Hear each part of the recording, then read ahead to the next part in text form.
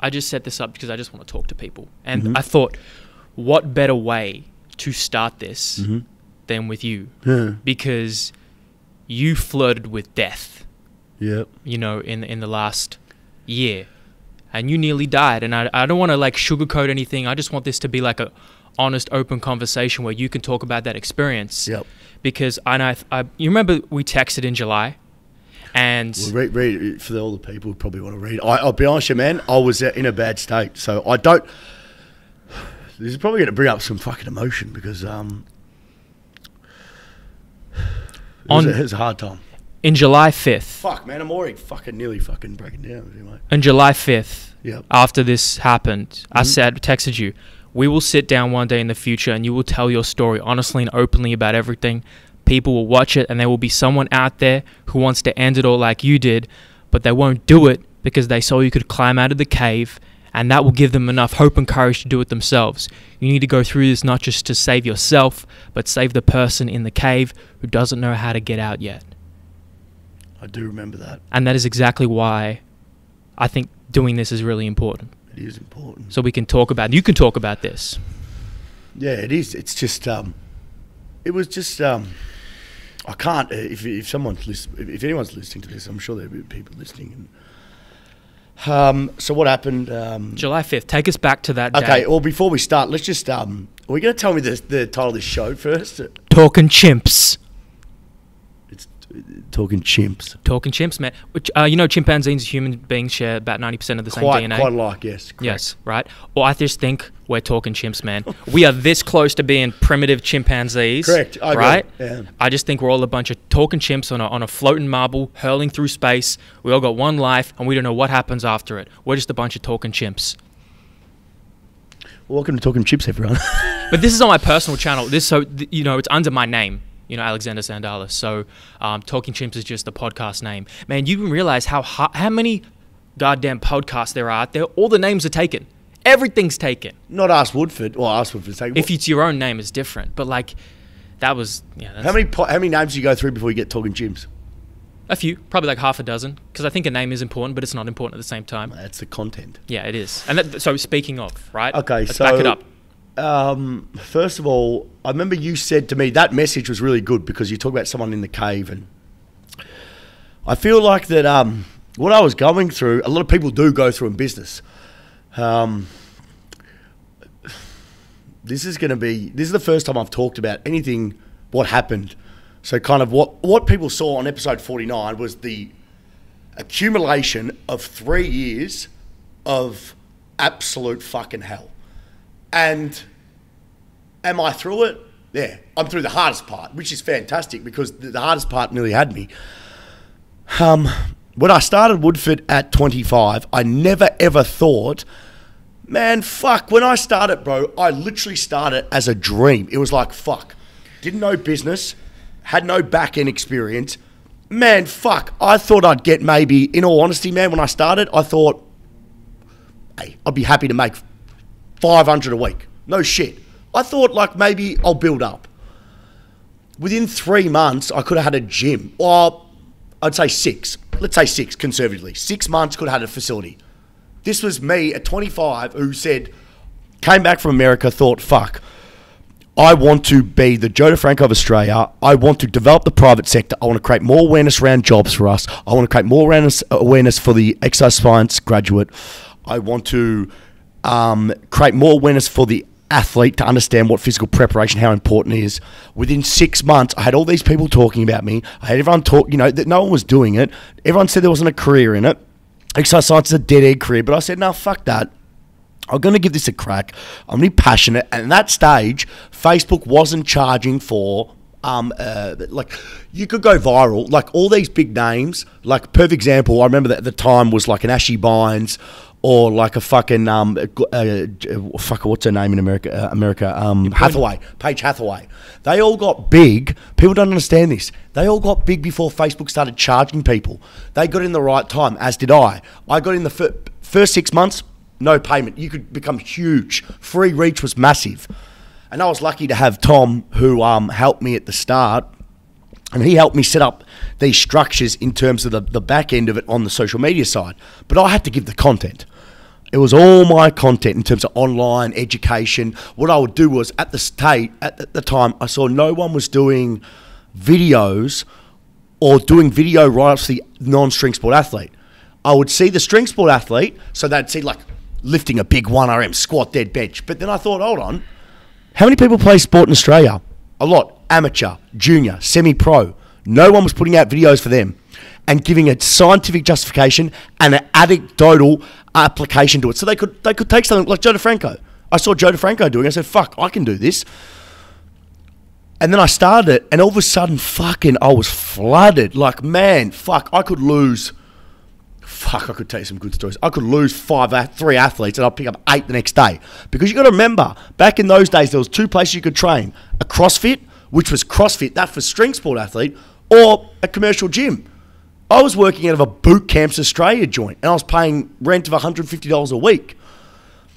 Man, it was all my clients, like all my athletes. We were flooded, man. And those were the days I was doing 2-hour sessions. Strength first, conditioning second, or speed first, strength second. 2-hour sessions. I would work, man, should have seen my board, bro. I'd work in the morning. I'd start at 9 a.m., work till 9 p.m. No breaks. Monday to Saturday. Have Sunday off, do it again Monday. They were the days of grinding, man. But I loved it because I was coaching. And I knew if I was the first to do that, keep talking. Yeah, I knew it would explode. And it just kind of got, it exploded in such a way that I probably didn't know how to handle it at the stage. Like I was like, 25. People say, it's quick success is good success. I disagree completely. Because if you're not ready for that success and you're not ready for the monetary value that comes with it, I'm not saying I was making stupid money like people in the AFL at 18, but fuck, you got to realise what people don't understand about this career. I was making no money for so long, and then all of a sudden I made money. It's like, oh fuck, I'm doing something I love. I'm making good money. I was still living at home, Alex. Like yourself, trying to save money. And then all of a sudden it's like, well, I have so much disposable income. Now, what the fuck do I do? And then people talking about you because you're the only one doing it. I'm active on social media. I'm coming after it. I'm in your face. People are like, who the fuck is this kid? Passionate, loud, fucking straight to the point, saying how it is, swearing, but passionate swearing.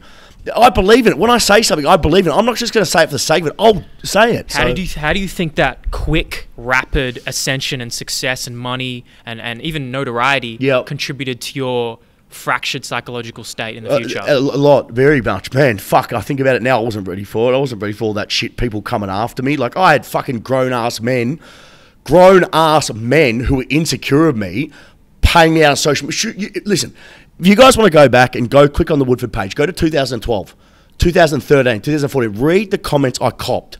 Man, the abuse I copped, all this, because I was out there. And you're like 25, 26 still young, man. I still don't know who I am, man. So that now I think about it, man, that didn't help my psyche, man. Like, I took all this punishment, but nothing Listen, at the time, I didn't think it affected me. But now thinking about it, it probably did because I still didn't know who I was. But I was young. But I used this saying all the time, short-term pain, long-term gain. I had to be the Superman or the Batman, like I told Joe DeFranco, because I felt like no one was doing it. There was too many pussies who do nothing. And they weren't saying anything. And for me, the final straw for me was CrossFit coming out. And this all started... Listen, if you're a CrossFit guy, you know me now. I don't give a flying fuck what you do. Don't give a fuck. CrossFit's a sport. The reason why I got annoyed at CrossFit was CrossFit started coming out because CrossFit was huge and said we did athletic development. And I got annoyed because no one was sticking up for the guys who went to uni, did undergrad, and realised that CrossFit is a system for string sport athletes. If you're just doing WODs, that's not going to make you better at sport. Understand the number one thing is your skill. Everything else is secondary. And I came after them, and I knew that I'd create controversy. I wasn't dumb. I was smart with my social media, and Tom loved it because he used to always say, you're the perfect person for this because you're the perfect face for it because A, you're controversial, and B, you just don't give a fuck because I'm passionate about what I do. Man, I busted my ass. I did 7 years free work experience. I went to, everyone knows my background, VIS, Oakley Chargers, Football Federation Victoria, Maryland University, where else did I go? Gridiron Australia, Gridiron Victoria. I did this all for free, and then these motherfuckers are coming out and saying, oh, fuck, come to us. Mate, it's a 2-day course, and most of them just had Cert 3 and 4. Hey, if you got Cert 3 and 4, no disrespect, because Alex takes our Cert 3 and 4 here. But what I am saying is... Teachers. teachers, our Cert 3 and 4 here, sorry, to clarify. What I am saying is athlete development is more, you have to immerse yourself in it. It's just, it doesn't just happen. You have to put some work in. And I came out, and if you guys are interested, do you have show notes? Sure. Now you do. Now I do. Now you do. But if you got show notes, I want you to link them to my We could just tell them where to go. Okay, go right in WSSC, Christian Woodford, maybe a podcaster if you can look it up, I don't know. But it's my second podcast when I thought on CrossFit, and it blew up in Sage in a bad way in terms of CrossFit. A lot of people were making money off CrossFit. Now, when you're the only person to go against a cult like that, oh boy, you better be ready for it. I had death threats, and then... Good death threats? Yeah. I had people messaging me all the time. I didn't give a fuck, man. It is what it is. Like, for me, I didn't care because I was so focused. Man, I wanted it so bad. I would take on anyone. It wouldn't matter. My steely focus. But the big thing was when I went on that TV show for that... the project? The project. So what happened was I got a phone call saying, hey, Wood, Channel 10 looking for people who want to talk against CrossFit. And they couldn't get anyone to talk against CrossFit because it's CrossFit. Who do you think stepped up? Me. 26-year-old Wood, 27, I think, 26, 27. After that, dude, I was on there for 6 seconds and I don't know, I had so many people messaging me. What 6-second clip did they take? Oh, man, we tried to find it for years. We couldn't find it. It was CrossFit gives you rhabdomyolysis. And just to let everyone know, they told me... Which even isn't correct in of itself. No, but it does... If you look at rhabdomyolysis, and it's not correct within itself, but if you... Look, anytime you overtrain badly, you can get rhabdo. But I didn't give a fuck because I didn't believe in CrossFit. CrossFit was a strength sport athlete, and I thought, you know what, I'll be the guy to stand against it because we had a governing body that's a pussy, does nothing, and just sits there and takes people money. I don't give a fuck, man. I'll have a crack here, so I did. And I'm proud of it, man. I never... If you would ask me, do I regret anything? Fuck no, I regret nothing. I'm proud, man. I regret nothing because it's led me to this point, and I'm proud of what we've achieved. And the question that you asked, did this affect my psyche? Yeah, it did. Because now I look back on it, the amount of shit I copped, and I had no support, none. No one was willing to stand for me. It's funny now. The guys who hate on me, I know who you motherfuckers are. I know the people who like me. I know the motherfuckers who hated me. The ones who hated me, now a bunch of pussies, do nothing. Now they're sucking up to me. But the ones who like me, I always stick with. I remember people. Ask Jay Ellis. We remember them. And at the time, it was... I didn't realise how much it affected me, but now I look back, okay, it affected me. Now I know who I am. Nothing really affects me now. I mean, I reckon I do get affected by shit with my family and people I do care about. Other than that, you don't know me. Like someone called me a flog last night, and I said, "You don't know me. You never met me." In person or online? What's that? In person or online? No, online. Come on, bro. Who the fuck said anything? This is the point, right? This is the point we're making. Those people don't usually say that to your face. No. I've never had one actually, no, that's a lie. I've had one person. They're my mates. They're my mates. Man, like, fuck, man, you don't know me. I don't take it to heart. Listen, that guy called me a flog, man, last night. He goes, listen, you're smart, but you're a flog. It's cool. I said, thanks, bro. Regards, flog.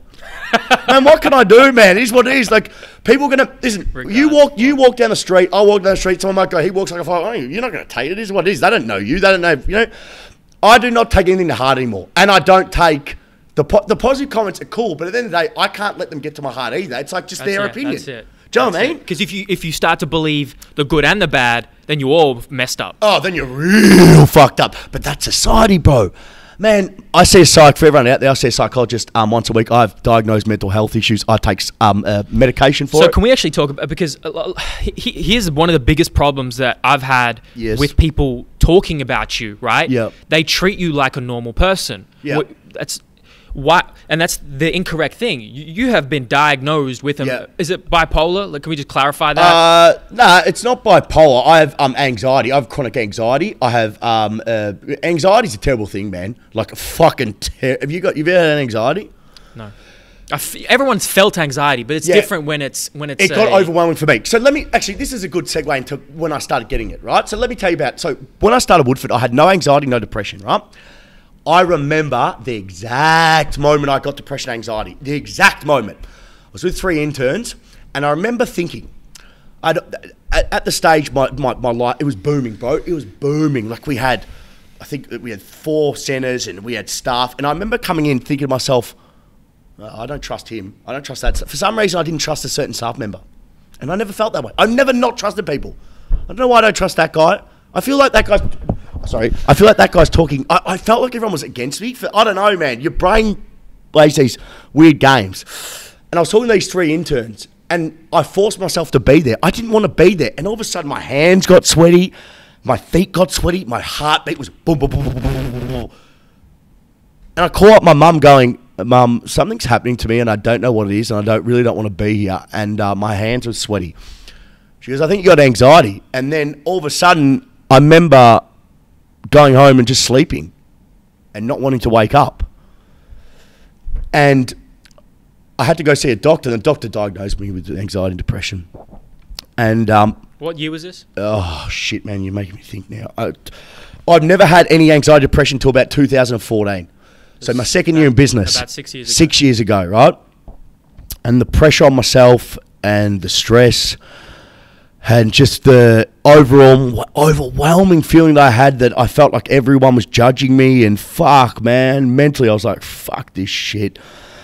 And I remember sleeping going, well, I just don't want to wake up here. Fuck this. And I remember Mum getting me up, going to the doctor, and we went to the doctor. And just to let everyone know, it's a chemical imbalance in your brain. It's passed on from generation. My grandma had it. My mother has it. My sister has it. My father's just too stupid. Probably doesn't. He probably doesn't have it. My old man is the only one not on medication, my family. What medication are you on? Zolov, I think. Fuck, that's a good question, bro. No one talks about this. This is funny. This is probably the first time anyone who's ever... I never hear anyone talk about this industry. They only talk about the wins. This is actually being a real good podcast, actually. You know, good on you, but good on me for wanting to talk about it because no one ever talks about it. No one ever talks about what they're on. I'll openly admit what I'm on. I'll find out and put it. I'll tell people. Is it something you take daily? I have to, man. I'm telling you, if I don't take this, man, I'm serious. Just to let everyone know, before we even say this as well, I tried for 6 months to do the food route. So I was like, I met a pharmacist who said, let's try food nutritional. It helped. Man, it helped. But my anxiety was so fucking bad. Okay, put it this way.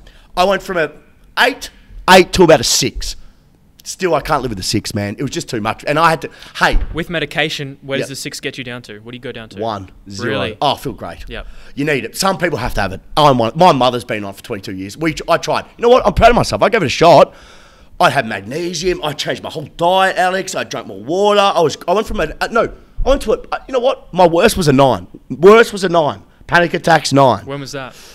I had 2 panic attacks and it was just fucking terrible, man. I was like wanting to kill myself. Man, the worst thing, I don't wish it on my worst enemy. You feel like you're going to die. Panic attacks. The panic attacks was to do with overwhelming stress that I can't control a situation at work. Generally speaking, no, it wasn't an 8. It was probably let's say a high 7, 6.5. But with the food, it would get me down to a 6 to a 5. Gives relief though. Hey, if you're at a 7 and you go to a 5, it's going to help you. Yep.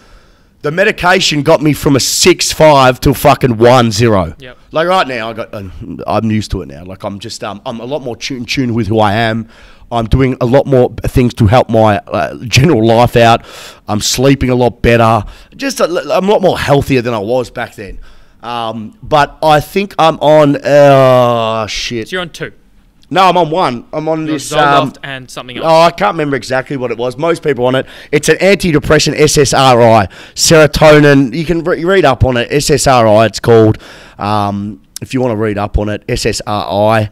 It's fair. It modulates your serotonin. If you can read that out to them. Which we now know majority of it is created in the gut. In the gut. And that's another thing why I take a probiotic. I look at take bone broth and... yeah, selective serotonin reuptake inhibitor. Correct. Yes. So that helps me so much. And if you actually read down the list of it, it might have the exact one that I take. That was a lot. Jesus. Sarafarm, No. Lavox, No. Pexevo, No. Paxil, No. Lexapro. Yeah, Lexapro. Ah, common one. Very common. There we go. Lexapro I take. Lexapro. And I take that every day. It's funny, when I don't take it, I get real aggressive. No, Kanye, I tell you, man, I called you the Kanye West of the fitness industry. Yeah. This is another commonality. Kanye West has been on Lexapro like throughout his career as well. Oh, has he? Which is like a not a funny thing, but like an interesting coincidence where I call you the Kanye West of the fitness industry, and there's this other guy, this other amazing creative and influencer, Kanye West. He's had his battles with mental illness, and he's been on a similar medication. Is he on Lexapro? Yeah, he's rapped about it before. Really? You know, he's dropped that. Yeah, Lexapro. I have to stay on it now for the rest of my life. Someone goes, you know, oh no. When's the last time you weren't taking that? 4 years ago. Okay, so have you missed that? What happens when you miss days? Okay, so what happens? No, you can miss a day here and there. And you feel okay? Yeah, you're fine. It's when I get 3 days. I don't know what happened. I think what happened was I forgot. Sometimes I forget because I feel so good sometimes. And it gets your hands get tingly, you get real weird in the chest. I don't know, you feel fucking shit house. That's why I always have to go back to my doctor to get repeats. You've got to stay. But saying that though, I still do things to help me. I take a multivitamin, I take my magnesium, my zinc. Everything I'm doing right now is to healthy body, healthy mind. I'm still looking at other ways, like I want to do yoga. I want to do yoga's a big one because mindfulness. I'm getting into the mindfulness thing now because I see a psychologist, Jackie Lauder. Shout out to Jackie Lauder from how do I forget Jack? Sports medicine. Shit. Can you just check Jackie Lauder because I don't want to get this wrong. Just check Jackie Lauder. Olympic sports medicine. Amy Park. I want to thank Jan Earl for getting me on. Shandor. Shout out to Shandor. Jan Earl for getting me to Jackie. Jackie's been fantastic. And actually, you went to the Philippines recently after your. Well, we'll talk about why you went there. Yep. And you got a bunch of names tattooed on you. Oh yeah. What were those names? So, I haven't seen it yet. Yeah. So for everyone out there, I got names. So I've actually got Shandor. So I got Jan Earl, Shandor Earl, Karina Earl, and they're part. They were like Jan Earl and Karina Earl both helped me a lot, and how they helped me was getting my mum to understand the issues that I'm having around my mental illness and how I deal with them. She was fantastic, man. So she deals with a lot of NRL players, and she just helped my mum understand it in terms of how I was acting and how I was doing things that I didn't want to do, but I was just kind of acting out because I just didn't. Mental health is such a shit thing, man. Like, you can't see it. Like, people look at people and go, oh, he's all right. He looks healthy. Well, no, man. It's inside, man. It's just you can't help feel this is the thing. I've had people comment about you and they say, hey, look at him. He's got a successful business. He's got this nice new building. He's got a Jeep, expensive car, which you just sold, by the way. And, like, they think your lifestyle and career is on a higher level than it actually is. But that's social media, bro. That's the image that is put out also by you with the car you drive, the image you have with your business. Yeah. But also not entirely your fault. But like, just so you know, a lot of people think you're doing a lot better than you actually are. Yeah, man, fuck, I'm in my own head, mate. Like, people just don't understand that owning a business is very hard. It's funny you say this because Jamie Smith from Melbourne String Culture and I had a good chat about this.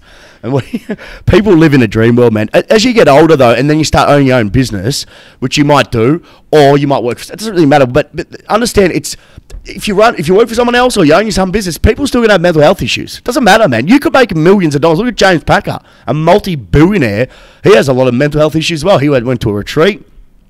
Just because you own a business and I had a Jeep and I got a house, you got a mortgage. Having a mortgage is the worst thing in the world, But it is what it is, man. Like, we need more people in this industry, especially talking about this issue because no one talks about it, Alex. They talk about the good. They don't talk about. That's why I wanted to have this conversation with you. Yeah. Right. Because now we understand. So people think, oh, what's the point of explaining all that, Christian? Well, it's good to understand like where you came from, like how this built up, because this has been a build up of 6 years. Let me tell you the breaking point. I remember in my head I had a mental note to talk about this exact moment. So, I was driving, and I remember the pressure on me the last 3 years. It was a building.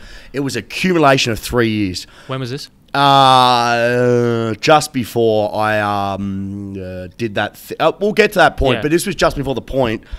And I remember driving in my car, and I was driving, and I just remember it was just all too much. The pressure on how much money we owed. We got to a stage where we were, and I love, this is going to come as a surprise to everyone hearing this, but everyone in this industry talks about the wins. Oh, man, I'm fucking six-figure motherfucker. Hey, I'm sitting there going, oh, use this algorithm. Shut the fuck up, man. Like, shut the fuck up. Man, I've been doing this 14 fucking plus years. If it was easy as fucking an algorithm, everyone would be rich, correct? 1% makes, I'd say 2% makes six figures in this industry. Shut the fuck up, man. So how much were you in debt? 350,000.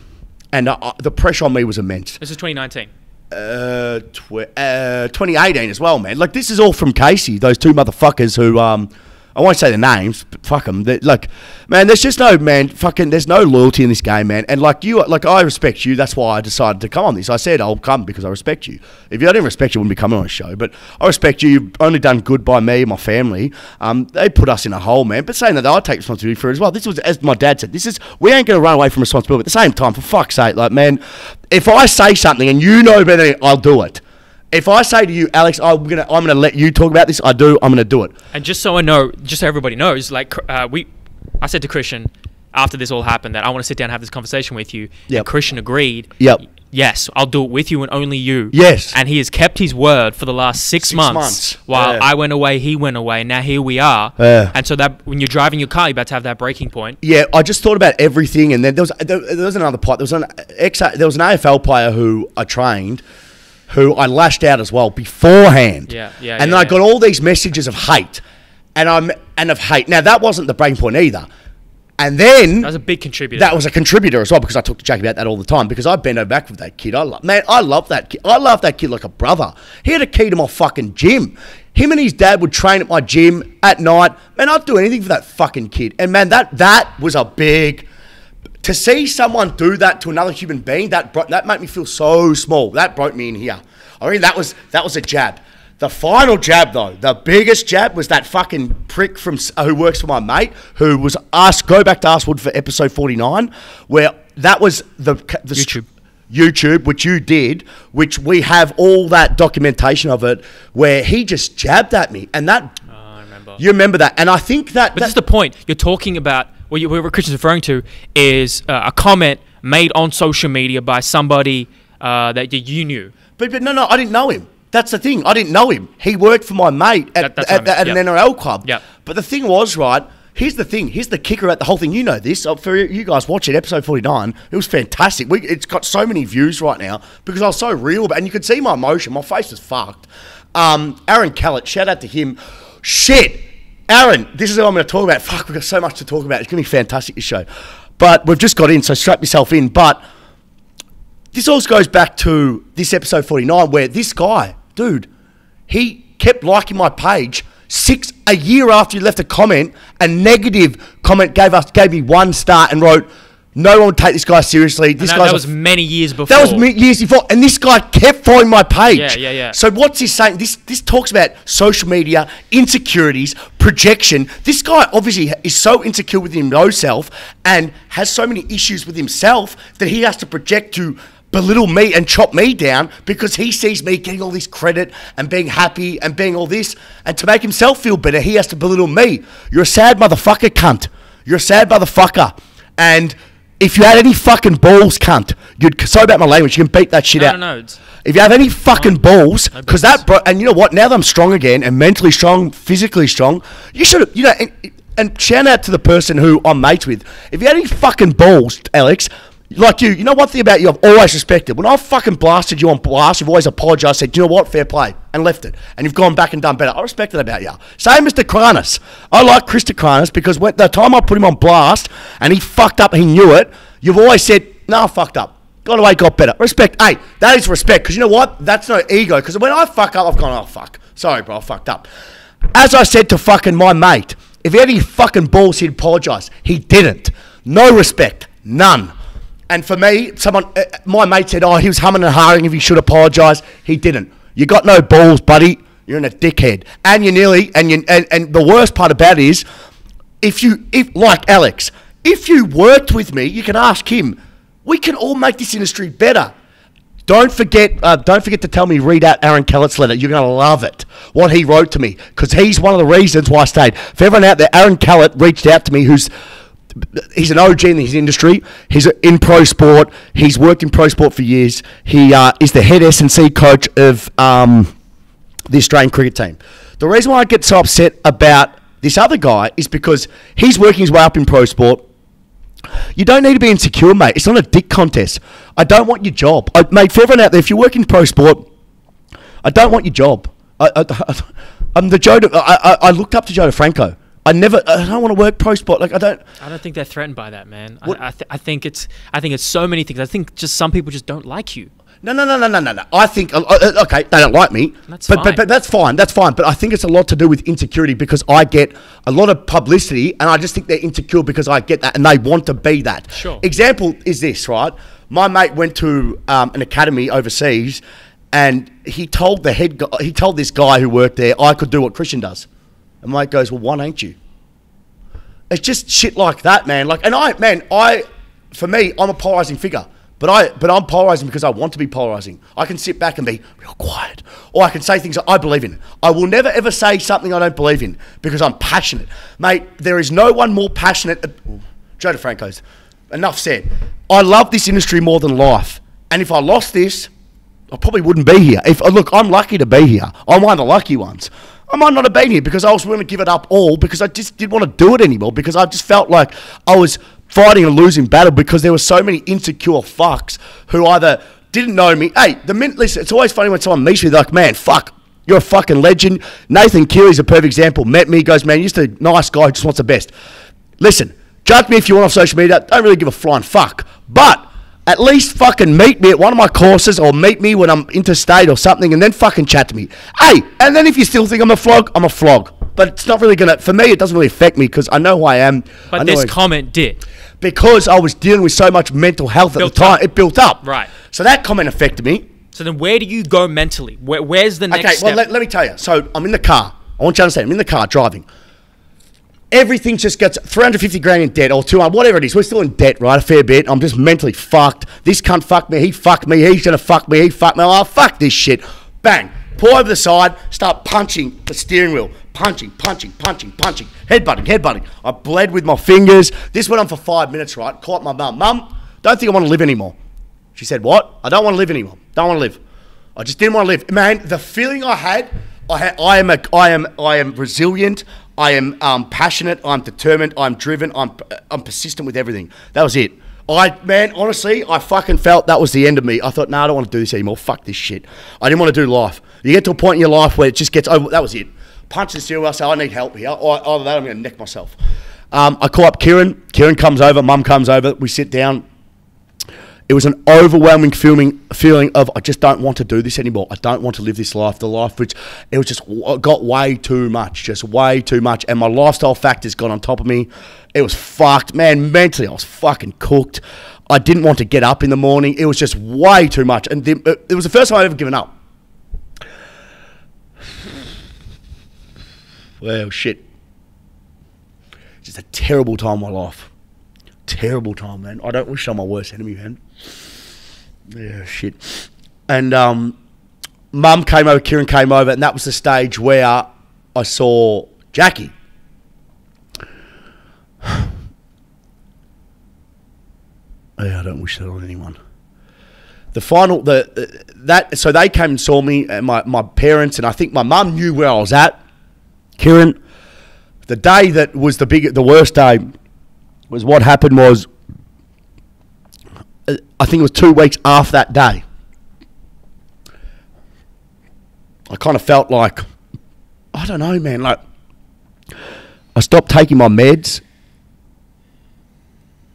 and I said to myself, oh, fuck this shit. So I stopped taking my meds, and I remember I was at my mate's house, Brad's house, and I said to myself, what's the easiest way I can get out of this? And I laugh now, but fuck, man, what a fucked up thought. I wasn't thinking straight, obviously. I reckon I was probably up for 2 to 3 days, and I was thinking to myself, fuck this, I'm just thinking about, what's the easiest way to remember myself? This chick came around, and she says to me, I said to her, listen, can you get me any Valiums? Like, how many Valiums can you get? She goes, oh, why? And I said, I just want fucking Valiums. Just don't ask me why, get me Valiums. And I wasn't hanging around with the most, how do I put it, the most nicest people in the world. It's so funny, I isolated myself, completely isolated myself from the world. I started hanging around really bad people, the people you just don't want to hang out with. Let's just put it that way. Let's leave it at that. And because I just did. I didn't want to hang around normal people. I'm like, well, I don't deserve to hang around normal people. I don't want to really anymore. I just want to hang around these people. So you kind of hang around these people that aren't good people, that will use you, that extorted me. I'm not going to talk about that, but I'll leave it at that. This now you can start to understand my mental state. Not good. And she goes, yeah, I got Valiums. Sweet, cool. Gives me them. How many? I took... It gets better, just wait. Had the packet. Anyway, I said, well, why is this only one packet? She goes, oh, because, I don't know, I've lost the other one. I said, fuck it. Took all of them on the packet. I think 10. Took all of them. Turns out they weren't Valiums. Here's the kicker. They're antipsychotics. So antipsychotics relax your nervous system. They put you to sleep, right? But if you take a certain amount of them, you can be a vegetable. Because I slept for like 3 days afterwards. So I took 10. I go, I want more. She goes, no. Well, anyway, I went around the house. They must have dropped out somewhere. I looked. I said, fuck this. Drank a whole bottle of wine. Drank another bottle of wine. There's 2 bottles of wine, right? Anyway, I have to go to work. This is when Cranage saw me, right? Have to go to work. So 10 tablets. Man, the kicker's this, right? Apparently if I took 20, well, I was trying to take 20. She didn't tell me they were antipsychotics. She told me they were Valiums. But me and my haze, I was just so fucking all over the show. I just took 10. And I said, where's another 10? Man, my whole idea was to take as many as I can and hopefully go to sleep. That was the idea. Because you think about it, you just go to sleep. No, don't you? You're not going to wake up, are you? And someone goes, oh, well, were you scared about being vegetable? Fuck no, I don't care. I'm dead. I don't give a fuck. If you're vegetable, I'd hope that pants just turn off my fucking, whatever it is. Well, I'm lucky. I'm just lucky that I didn't take... Because there was supposed to be 2 packets of 10 of these antipsychotics. I don't know what they were. Don't even ask you. I don't even know. But one fell out. Obviously, one falling out in their car. Oh, man, Alex, I'm swearing on my mum's life and my family's. I would have taken all of them. I'd be dead. Because, fuck, man, I came in here and asked Amy Miranda, poor Amy, and think I was just fucked. I couldn't... Because the 2 bottles of wine, because the idea was for me just to take 20 tablets, 2 bottles of wine, be done with it and see what happens. I don't know why I even went to work. What the fuck was I doing, man? Like, I don't know why I did. I don't know why. I tried to drive, but Brad stopped me from driving. Because I go, fuck you, I'm driving, and I try to get 2 bottles of wine in, too. 2 bottles of wine, 10 antipsychotics. These antipsychotics were strong as fuck. When did you start feeling them? Within 20 minutes, and I was like, oh, well, but, mate, you don't think clearly when you're mentally just all over the shop. You're thinking, oh, this is great. I took them, and I thought, fuck it, I'm going to go drive to work. Mate, don't ask me why I went. I don't know. I can't even remember what. I woke up and there was 3, 4 people around me. I don't remember anything. I get to work because Brad drove me. So Brad saved my life because, mate, I'm telling you, I would have killed people on the road. Mate, I'm thank fuck for Brad because I don't remember it. Mate, I do not remember anything. I remember waking up, Alex, 3 days later, and then going to see Jackie in psych and then deciding to go to rehab. And, fuck, it was a weird thing, man. Like, fuck, So you go to work. What's the first thing? Well, man, all I remember was walking in, and then I don't remember what I was saying. Amy reckons I slur my words. She goes, I've never seen you like that. Your eyes, everything. Like, you weren't even, like, dressed properly. You were all over the shop. And they put me upstairs, and they just let me rest. And I slept. I just apparently slept, and they said, what did you take? They were trying to figure out what I was taking. Like, should you go to the hospital? Because they called up the ambulance and saying, listen, they made sure my head was on the side, and they trying to figure out what they gave me. Because I thought she gave me Valiums. She gave me antipsychotics, and then Brad was getting upset because he's like, what the fuck are you giving him that for? And, mate, I didn't give a shit, mate. At the time, Alex, I didn't care. That was it. Mate, that was the first time in my life that I said, I didn't want to wake up. Man, the first time. And I can say this now, it is...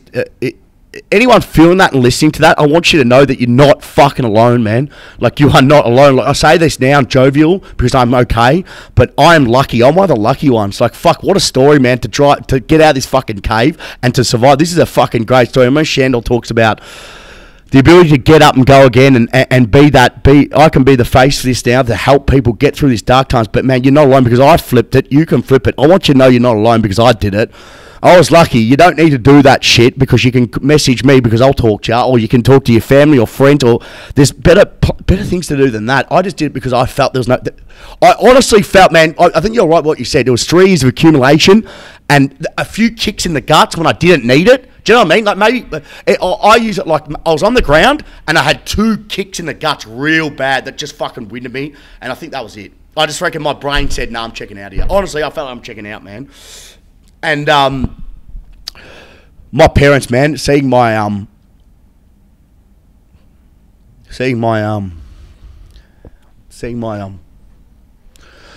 my mum and seeing my mum and dad and yeah.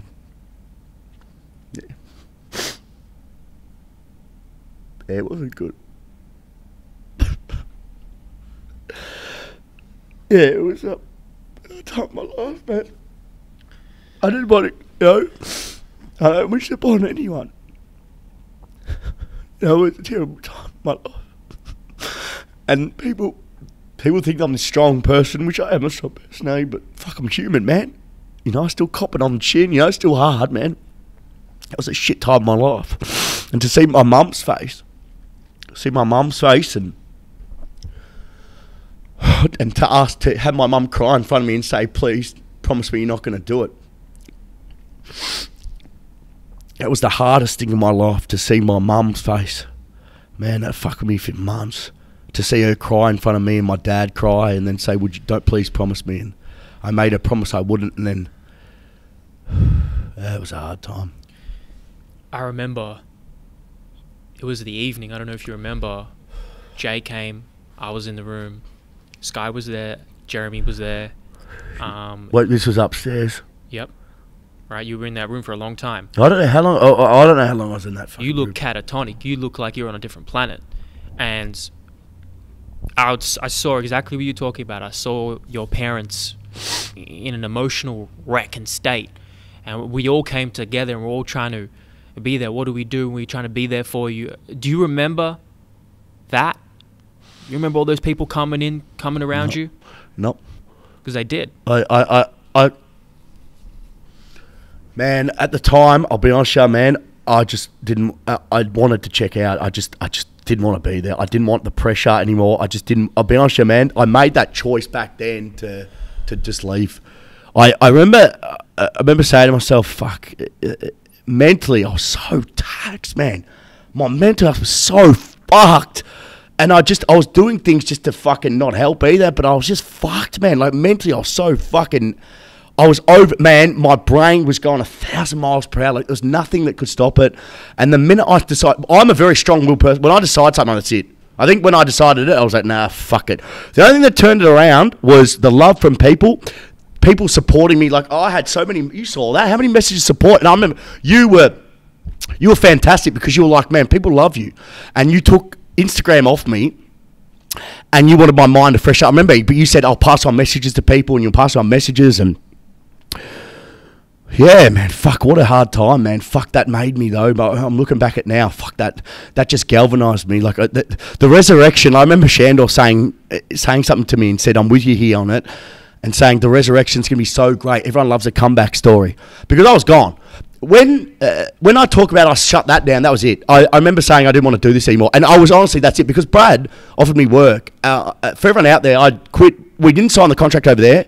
And we hadn't had this. You know this. And Brad offered me work for $1,000 a week cash. But I have to work hard. I was happy to do it because I'm a hard worker. You're doing labouring? I was labouring. I'm a hard worker. I pick shit up, man. I'll do it. I was willing to do it and just take a year off doing this. And this is when the future of Woodford was up in the air. That was it. And for everyone out there, people thought I did it as people. The most annoying thing is I remember someone saying, "Oh, he did it for publicity or some bullshit." Shut the fuck up, you moron! That's just dickhead. Like, people like that just have no idea. Like, you lived it. You were there. Did I do it for publicity? No, see. You will do things for publicity, yeah, and then there's things that are real to you and authentic. This is real, like, right? This is no fucking lie. And it's just people don't know. They're not close to the circle. They don't understand. Yeah. Right? But that's why this is important to give that transparency. Well, I think, mate, I haven't cried ever on a podcast. Like, fuck, I just got emotional there. Trust me, this is fucking real. This is if you ever want to see real, I am the realest. If you talk about real, I believe that Joe DeFranco is a real motherfucker. What you see is what you get. When we met him, he's a real... Shout out to Joe DeFranco. He's a real motherfucker. And I love you, Joe, because I have Joe DeFranco on my wrist right here, brother. I remember him saying to you, if there's anything I can do, please let me know. Him even saying that, it gave me a boost. He's real.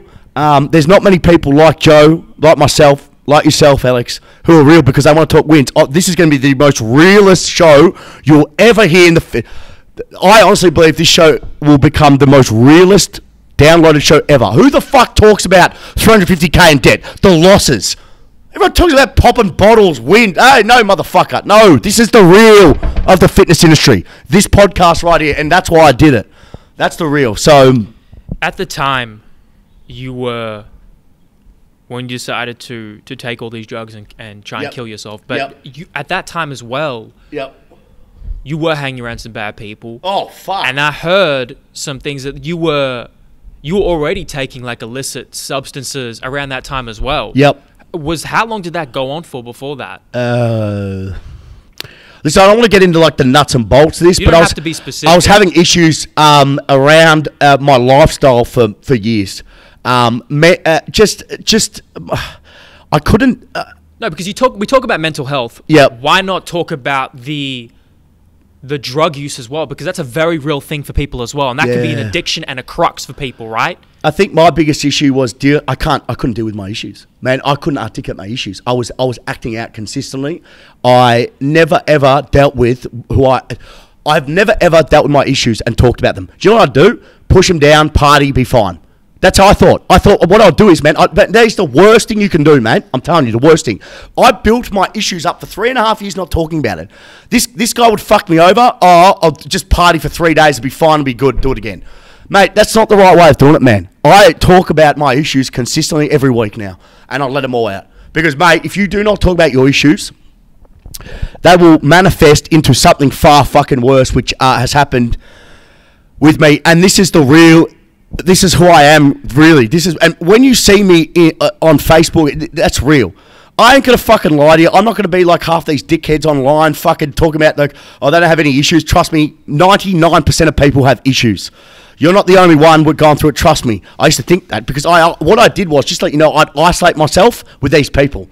And it's not a good thing, man. It's not these are not nice people I was hanging around. These people carried guns, man, fuck, I could tell you some fucking stories, but I'm not going to because there's no need to bring it up because it just brings up things I am past now. I am focusing on other things that are the good, but whoo, man, I was hanging around some hard guns.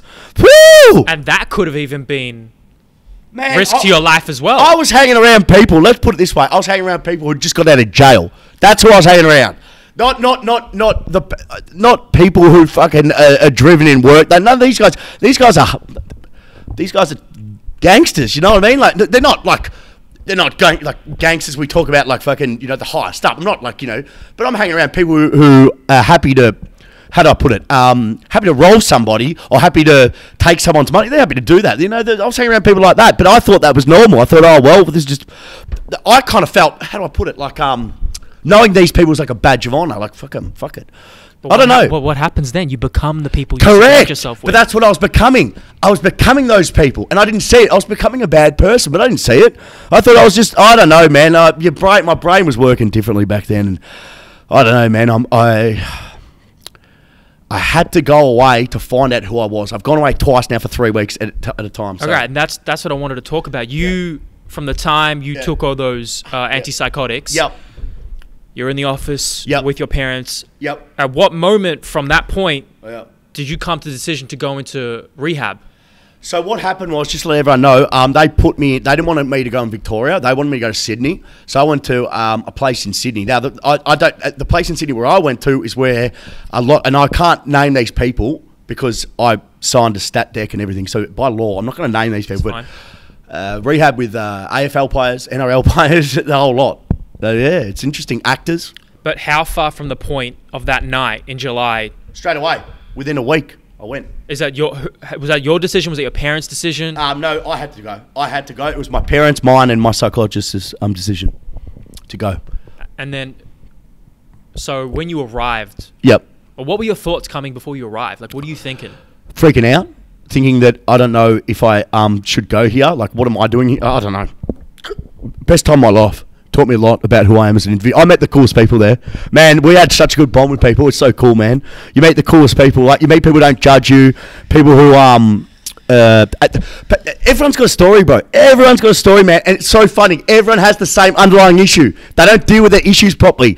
They own a business. Man, dude, there was a CEO in there. There's fucking a wide range of people, man. Not just, there was people who high achievers, people who were alcoholics since I was 13 years old. It was just a wide range of people who had bad mental health for years, like bipolar. People, listen, all I'm going to say it was an awesome time because it made me realise that I'm not the only one. I'm not alone. People have issues, man. Everyone has issues, bro. But how you deal with your issues and talk about your issues. This is why I'm doing this. For everyone out there, I'm doing this to say, hey, I'm putting my hand up. I have mental health issues. I've got a lot of issues, but I'm dealing with it. I'm willing to talk to you about it, to say it's okay to not be okay. It's okay to have mental health issues. And I don't give a fuck what anyone thinks, because I'm happy to put my hand up. And it takes balls to do, but I don't give a fuck. I have big balls. So fuck it. If it helps one person, you said, if it helps one person get out of the cave, that's right. That's cool, man. That's cool. I saved it. So fuck it. I'm happy. So we went to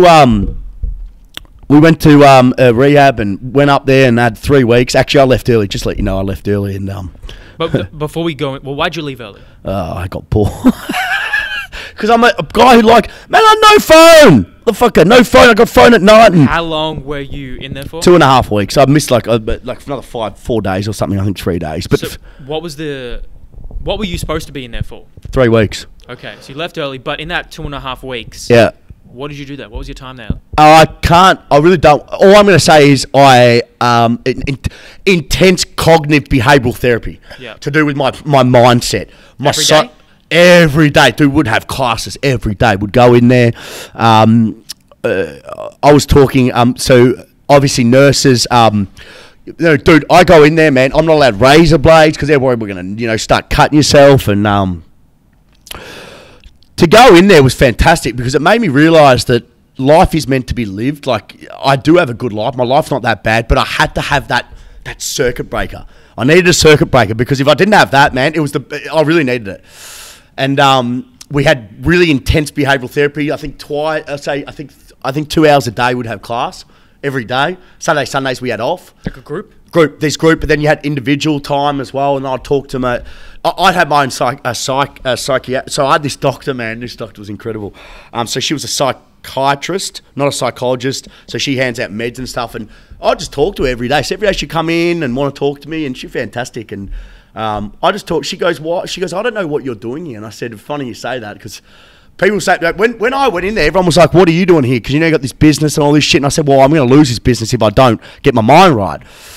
And I remember it took me about, the first 5 days was crazy, bro, because Why? Because, Alex, Woodford's going to be going 8 years in September 12th this year. 8 years. I never ever took 1 day off in 7 years. When I say 1 day off, mentally, I was always going. That's the thing. Mentally, you never took a day off. Correct. Right? Never. Physically, you distance yourself. Or correct, whatever. but mentally, I never ever let myself ever go, oh shit, what about that? What about that? No, never. And this is important. That's the thing. It's an important point I make here. When you recharge and have time off, everything, phones, computers, I need time off now. I need time for myself just as much I need time for the business. And that was my biggest kicker, and they couldn't believe it. Because my psychologist, who was there, not my psychologist, Jackie. When she was there, she goes, "Do you realise that you never ever give yourself any credit for what you've done?" I said, "What do you mean?" She goes, She explained it like this: if you had $1 million, she goes, "Would you be happy?" I said, "Yeah, I'll be happy." She goes, "What if I told you the next day you wouldn't be happy? You try and get 2 million." She goes, "You're always searching for something that you might. You're always searching for the next thing, the next high, the next happiness. I'm never happy. I never smell the roses." And I go, "Holy shit, you're right." She goes, "What was your dream when you started Woodford? To get a gym?" She goes, "Do you have it?" "Yeah." "Alex, I never gave myself happy. When I got that gym, do you know what I said to myself? Oh, fuck this. After a month." Where you are now is once where you're wishing to be. Correct, yes. Right? It's crazy, It happens to everybody. Everybody, but I was never happy with that. And that's an issue because my mindset was like, you're never good enough. You got to go for more. That's not right, man. That's not good for your mental health, bro, because you're always searching for something that might never come. You might get it, but then you're not happy. It's like the grass is always green on the other side. No, it's not.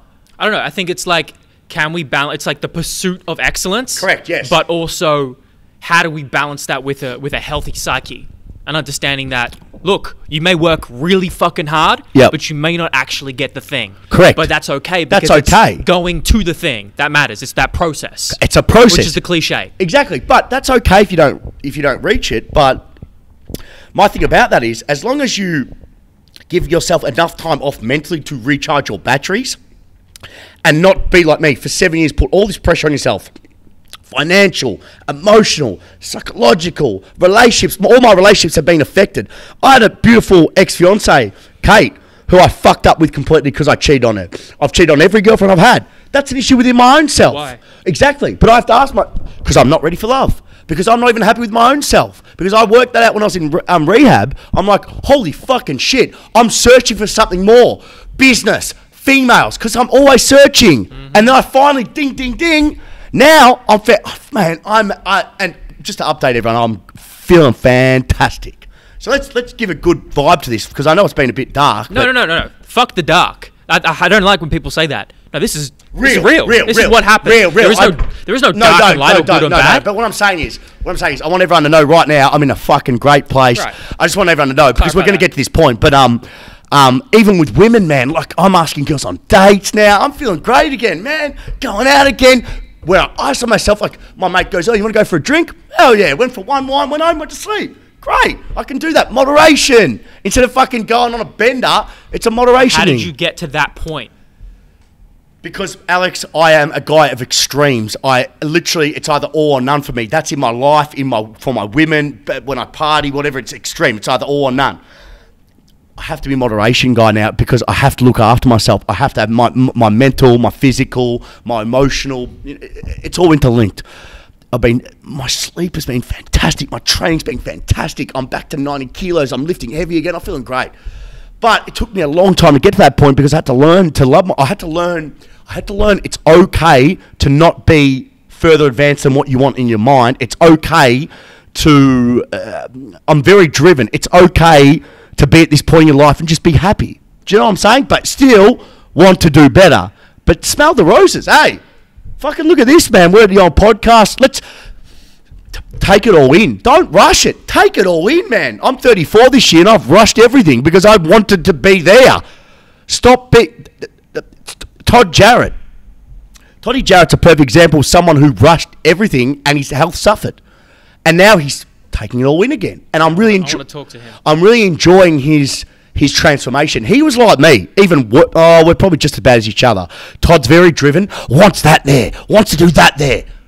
His health deteriorated where he nearly died as well. Yep. So he'd be a great guest. Yep. But I took a lot, Toddy and I, he's always going to be a kid that I like. But like you have to have this near death to have that rebirth. To have the rebirth. Right? Correct, yes. Correct. So you come out of rehab and you come out early. You have is there like a takeaway that you have from that rehab? Yeah, I think that just to learn about everyone has their own issues. You're not the only one with issues, and understand you're not alone in this fight. There are people that do want to help. Don't isolate yourself. Everyone isolates themselves, Alex. Everyone will isolate themselves. People worry about what other people think. Stop worrying what other people think. Trust me, because they're more concerned about what they're going through. But people think that. Trust me, when you get to, if there's one thing I could tell my younger self is, no one gives a fuck. Seriously, they don't. They're more concerned what's going on in their life, motherfucker. Don't worry what other people think. That's one thing I'm proud of, man. I'm proud of myself because I did this, man. I wasn't fucking weak-minded. I wasn't scared. I said, fuck this. I'm going after what I want. Fuck you if you, and I put out content daily. I don't really give a fuck. Everyone goes, how do you put out content daily? Your knowledge in saying, but who gives a fuck what everyone thinks? It works for my clients, athletes. Who gives a fuck? It's subjective. Yeah, I use science, but it's a bit of an art as well. But I get results. So who gives a fuck? Put it out, content. Don't be afraid because the biggest poison is regret. Gary V, I love you. If you're listening, I don't know if you're listening, but Gary V, you're a legend. I take so much away from Gary V. Poison. Regret is the biggest poison. And he looks into those, he said this one, looking into a 90-year-old's eyes and looking at regret. What do you regret? Nothing. Zero. Nothing. Because I at 25 years old, I did this. And I knew that would be hard, but I've taken the hard route, and I'm going to pay the dividends now. Do you regret some of the relationships, types of relationships? Yeah. The only thing I regret is probably my females in my life, the women in my life. I think I regret... just the way you handled it? Yeah, the way I handled it, with Kate and engagement. I should be married to her right now. I'm not. Do I still... I wasn't ready. And I thought that's what my family wanted, and I shouldn't have done that, but I did that. That's the only thing. But anyway, it is what it is. That's life. Got a date on the weekend. I'm not going to say who because you know her, so there we go. There we go. Interesting. You trained her, so there we go. Yes, that one. Yeah, that one. That one. So you come out of rehab, Yes. and then what is your next thought process once you come out Well, of that? I'll be honest with you. I got out and I was good for a bit, and then I just went back to my same ways. That's right. So you had that dip back down, Correct. almost like a relapse. Yeah, it was a relapse. But here's the kicker to the whole thing. Well, I had to come back. You got to remember, when I came out, I had to decide about this place. So let's wait. And there's someone who I need to thank before we even begin. So, just wait. You going to get your phone? I need to read this out. So, you're going to put this up on your screen. No, you'll read it out. I'm going to read it out. Okay, so. This is the person that messaged you during this hard time? Yes, there was two people that really made me really want to come back. The first one I'm not going to show because I don't want to, because it was a private one. But all I'm going to say is this. I had a message from a 14-year-old who said to me, I want to thank you for everything you've done, and one day I want to be the next Christian Woodford. Now, I broke down and cried. The reason why I cried that is because I remember when I was 16, 17, I think 18, I started reading Joe DeFranco's, and I was saying to myself, I want to be the next Joe DeFranco.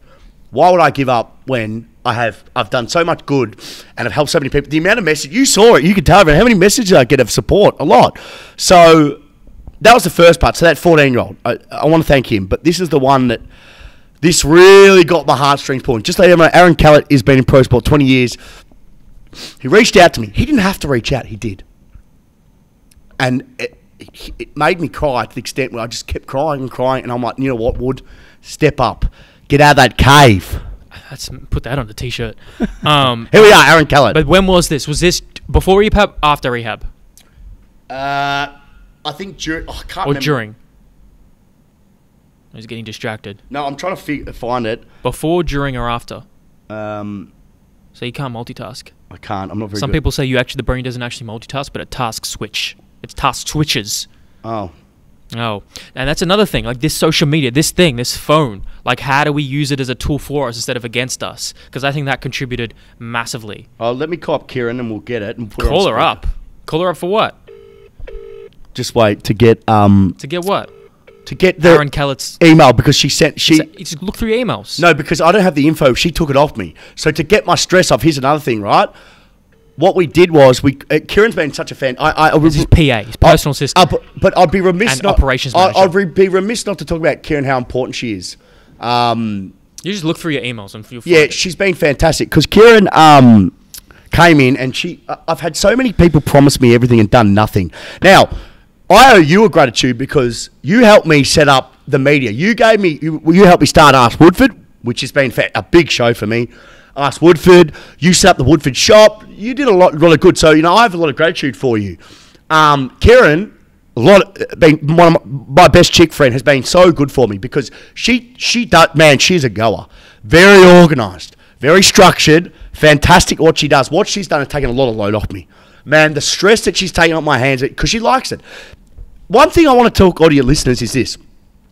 If you're starting a business, the best thing you can do is get the right people in positions. And what I mean by that is I didn't have a business background. I got no back-end experience. I don't understand it. So get the right people like you, media guy, media guru. I'm not a guru. But do you know what I mean? Media guy, back-end website. That was your area. You saw you're in for Woodford. You said, I can offer you a skill set like Gary Vee says. You did. I hired you. That's how you got in the back door. You're driven like that. I like that. You gave me a skill set. Why not? Shout out to another young kid. Messaged me, 18 years old. Said he's got a skill set in video editing. Did what you did. You never know. Good on him. What I'm saying is look for people who can complement your team. Hey, fill your weaknesses up. And weakness is not a bad thing because I'm the front man. I'm the coach, but you need a back-end manager. Kieran, my PA. You got Alex, the media. Now Alex is a coach, senior coach here. I was coch first. Coach first. Get that shit right. Bryce, he's doing my media, taking over Ask Woodford, doing a fantastic job. Love him. Great kid. So we're doing good things. I need to get this email. Yeah. So, anyway, Aaron messaged me. So just to let everyone know, I decided to stay in Woodford for a number of reasons. There's two reasons I'm going to keep private. Don't touch her. Don't touch her. Sorry, I'm not going to touch it. You can put it down too. Sorry. Two reasons I'm going to keep private, family matters. One of them's just because I just want to fucking really give it to the people who didn't think I could do it. That's how I've always been. Just shove it right up them. If someone says do something, I'll do the opposite. That's how I am. But Aaron Kellett's email really hit my heartstrings, and this 14-year-old, and also all the staff who have been here, all the fantastic stuff I've enjoyed having at Woodford over the last 7 years. I just like, fuck, man, we've had some great athletes. I don't want to give this up. I really do love it. I just got to get my mind ready. So I came back, and we opened this one, but then I think after 2 weeks, it was just the same stress. Nothing changed. 2 weeks I was good, but nothing changed. Anyway, nothing changed with what? With you? With how you deal? With how I deal with my stress. issues, with stress. Nothing changed. But here's the kicker. So what happened was, Brad was going through a divorce, my mate Brad, and the guy who helped me out when I was in trouble. And we went past this flight centre, and he looked at me and goes, I reckon we need a holiday. And he hadn't had a holiday for 10 years, and I was like, fuck, man, I don't know how many more fucking holidays my fucking dad can give me. And we made the decision to go to the Philippines for 3 weeks. And it turns out to be the best 3 weeks of my life because going to the Philippines made me change completely because of the people. Because the people there were so nice, and it just made me change my mindset into how I view poverty and how lucky I am as an individual to live on this earth, and how lucky I am to live in Australia, because it's such a great country. It's not a third world country.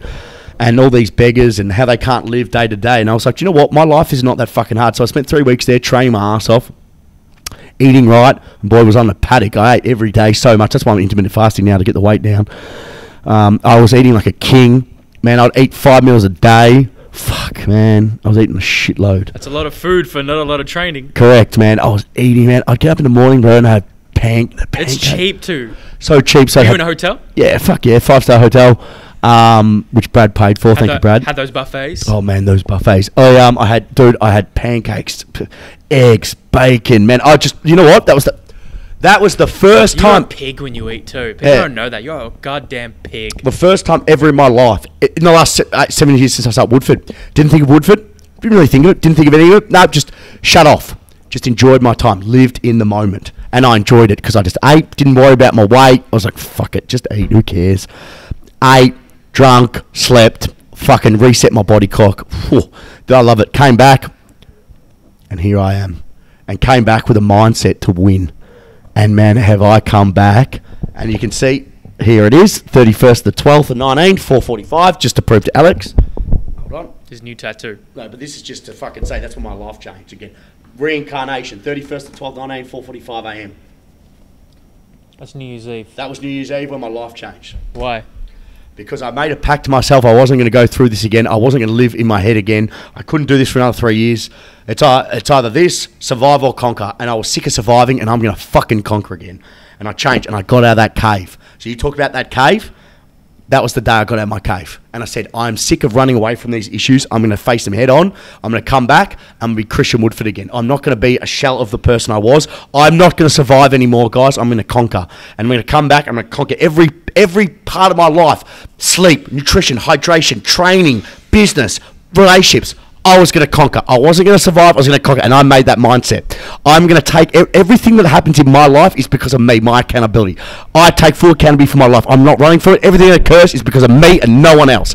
I'm going to grab that motherfucker and run with it. And people can either join me or not. Fuck, it is what it is. But I'm going to survive. I'm going to conquer, not survive. And I'm going to do it myself. And I'm going to take accountability for my life. I'm going to help people. I'm going to give without expecting anything in return. I'm going to be a happy person. I'm going to help other people live their life and make their lives better. And I'm going to hang around better people. And look what happened. You are the average of 5 people you hang around. Guess what? I'm feeling happy again. And this is, if you guys can take anything out of this long-winded podcast, which I hope you enjoy, because fuck, it's real, it's honest, and it's fucking raw. And yeah, it's fucking hard to hear, but you need to hear it. But if you can take anything out of this, is these dark clouds don't last forever. If you can ride the wave and get the help you need and get the support, the structures, you can get. I got out of it. You can too. You can too, and you can turn this on its head. But it comes down to one thing. Support, but one big thing, Alex, mindset. Mindset is so fucking big, because I remember when I started off, my mindset was kill or be killed. It was fucking conquer. It was survival conquer. It was conquer every time, and it was accountability. It wasn't blame. Do not blame anyone. And I started becoming a blame game thing. Blame him, but at the same Kieran. Kieran, So, how are you? you're on the podcast. You're on the Talking Chimps podcast right now. Oh, hey, everyone. What was I talking about? Mindset and accountability. Taking accountability for everything that goes on in your life. You need to take accountability for. It was my mindset. My mindset was negative. When I was hanging around these people, Put your phone back. it was on. Well, I need it. Oh, fuck. Sorry. I like that. I like it. Gee, you're so staunch. What are you talking about on the new... Oh, shit, son. Shit, son. Damn. I'm looking at a photo of myself on the new Woodford SSC Instagram. They did a... It's actually going on the website, you idiot. But anyway, What's this? The Instagram, bro? it's going on the website as well. Yeah, bro. Yeah, bro. Yeah, man. We don't play games out here. Just quickly, before I read this email, I just want to quickly say accountability, but also mindset. When you hang around dregs, negative people, and people who use other people, what do you think you're going to become? Them. The minute it's actually funny, you got me, it was you and my psychologist. I erased all my negative people in my life, all the people who dregs, all the people who dragged me down. I erased all the apps that were dragging me down. Guess what happened? Positivity. My mindset is so positive. It's goat, man. I feel fantastic. So, mindset. You have to change your mindset. Take yourself out of that. To really get out of that dark cloud, you got to take yourself away from those elements. Put yourself in a positive situation where everyone's upbeat. You can do anything. Mindset, man. Mindset's a big part of it, man. And I'm proud to say that mindset is back to the old. Who's that? I'm kidding. I was just joking. I was still. Because you realized... Yes. On that day, on New Year's Eve, you had to make a decision. Yep. It was either that or I'd kill myself again. Are you pulling up the email? Yes, I am, sir. You got it right there? I should have it once she sends it. Just checking. I have to check. All right, that's fine. Chuck it down. It'll come through when it comes through. Yes, sir. See, this is the thing. This is why I can't fuck around with phones when you do things like this, because they're so distracting. Oh, mate. Especially with you. No. Let's open up, check your screen time. Can we look through your screen time? Yes. Oh, do you know how to check it? Good afternoon, Christian. See, it just pops up, just constantly Sorry, pops what do up. I go screen time? Figure out your screen time. See how many times you look at your phone. I bet 5 hours, 50 minutes. Put it down. Let's see it. Jesus. Daily average is 6 hours and 23 minutes. What's yours? God. Not that. Definitely not that. Is that a lot? Mate, my whole business is run off that phone. Big Daddy. It's true. It's true. But think about if you're in bed for 8 hours, you're in bed, right? So what is that? 16. Okay. Half the time I'm on that. You have more than a third of your day is spent with this device in your hand, looking at it. Yes, sir. Goddamn. Damn. That's a lot, man. Is it? What do you think about that, man? I post, I read, I do it all. Yeah, you don't have a laptop or computer. Do you have to play with the mic like it's a something? Sorry, bro. Up 24% from last week. Hell yeah, baby. That's how we want it. You spend the most used time is on Instagram. I bet scrolling through all those booties and titties. Well, it's just funny because it came up here. Check this out, right? So, the first thing I look at is this blonde chick, and it's just like, God, I don't know. You could just scroll Christian Woodford's the people he follows, Coach Woodford on Instagram, and you're just gonna see just a barrage of titties. Just titties and ass. And I'm like, how do you get work done? I can't. Oh, Borzillo, here we are. Like, it's just he gets work done. That's a man who gets work done because he ain't distracted by all the titties. Do you know, I'll tell you something about Borzillo. One thing about, and here's another reason why. Jeremy Borzillo, shout out. Shout out. He'll listen to this. 100% listen to it. Yeah, he's a king. Ah, sweet brick. Listen, he doesn't know this, but one of the main reasons I came back was guys like Brick. Because Brick showed me the good in people. He showed me that you can trust people again. You can trust students. They do work hard like yourself. You can trust them, and he did a lot for me. So, because if I left, what would he have done? Seriously. He'd been in a fair bit of trouble. If he left, what would you do? Exactly. I look at it both ways. But what I am saying is, let's say Woodford shut down, right? I look at it that way as well. I want him... I think you have facilitated and Jeremy's built enough... Clout. Direction in his life as well. Clout. And where he's confident enough... Just use the word clout. I love the word clout. That he would go to like a strength power gym, like strength culture. He could now because I've built him up now. Maybe to be 2 years ago, I don't know. But you know what? I'm proud of the kid. I'm always proud of Jeremy. And there's another young fella coming through who will take over from me. So probably in the next 2 years. Put the mic closer. Another young fella take over from me for the next 2 years. His name's Christopher Tukranis. Yeah, and this is so interesting because if there's one guy who I think who started so young learning about this, 15. which is really impressive, right? 15 years old, yeah. And number two is, if you just keep running with that, Yeah. oh my goodness. Why do you think I sent him to college to do what I did? Because it's going to galvanise and make him better. He still has a long way to go. Very raw still. But let's just call it out. If he stays on the path, Yes. he stays true to his direction, Yes. and doesn't get too, I don't know, doesn't let the ego take over too much. Chris, you need ego. You need ego in this. And Chris has listen, Chris will have... You need it. Because you don't have an ego, you walk around with your chest out, you're not going to believe in yourself. He does. The reason why I want him to take over is because I want to focus on... This is going to sound very weird because I don't have a family. But a bit more family with my parents, my sister. But also, when I do have a girl and a family... And Do you actually think you'll have a family? Yes, I do. But don't you need a woman for that? Alex, I could get any woman I want right now. Yeah, but you can get any woman, but can you... Can you keep them? Can you keep them, and can you get them to have your child? I don't really want to say this on... fuck. I've had a fair few abortions. Or I haven't, the women have. That I could have kept them. But it's like, I don't want to bring a kid into a world that I don't... I want a loving family, you know? So... And you want to do it maybe with some purpose. Purpose, Like, yeah. you didn't intend Man, to I'll get tell you, when I have a kid, man, what purpose in my life? My purpose. I just can't wait to have a kid, man. I don't know, man. So it's really selfish. You just want a kid just to make yourself feel better. No, not that. No. I think having a kid is the most beautiful thing in the world because you're bringing out like a walking, talking version of you, and he's got... Ah, yes. That doesn't confirm exactly what I just said. Really? Didn't it? Oh, yes. But I don't know. I think I'm doing it because... No, I'm doing it because I think come on, and bringing eating, pooping, shitting, pissing version of it, like you know, a young version of you, you have to guide them. You have to guide them in life. I think that's fair. I think that's cool. I think that's awesome to have another one. Do I want a lot of kids? Fuck, no. I don't want a lot of kids. If they're anything like me, one's enough. But if I have twins, triplets, what is, you can't shove a few back and go, I don't want them. You just got to go with it. And I think G would, Dad asked me every week, when are you having kids? When am I having grandkids? They're in their 70s. Correct. Right? Yep. I don't want... and people say, when do you want kids? I don't fucking know. If one pops out of a girl I like, we'll keep them. It is what it is. I don't know. You can't... Hey, one thing I've learned in life, another thing I've learned in my mental health, just go with it, Woody. Sometimes you just go with things. Don't over-analyze it. Don't try and control every situation. If it's good, smell the roses, baby, go with it. That's another thing. Because you know what anxiety is? Feeling that you can't control a situation. And do you know how much better I feel? A lot better. By the way, you know what I do now? I do a gratitude journal every day. Do you really? Yeah, man. I'm gratitude for fucking having a house over my head. A roof over my head. I can eat. I seriously am. There's a lot of anecdotal empirical evidence that that's really effective, right, for mental health. But now there's also like literature behind it and how it improves the well-being and mood of people dramatically. Yes. And so, when did you decide to do that? Last week. Okay. And then I'm going to add in, I was going to talk to you about yoga.